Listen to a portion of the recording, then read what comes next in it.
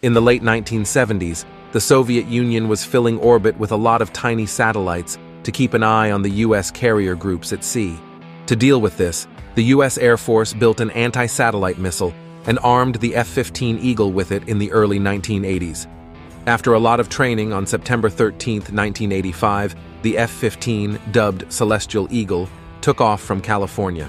The Solwind P-78-1, a U.S. satellite launched in 1979, was chosen as the target because she was having some battery issues. The F-15 went straight into the sky at Mach 1.2, and at nearly 40,000 feet over the Pacific, pilot Major Wilbert Pearson fired the missile. The ASM-135's infrared homing device locked onto the Solwind. Traveling at 15,000 miles per hour, the missile successfully hit the satellite.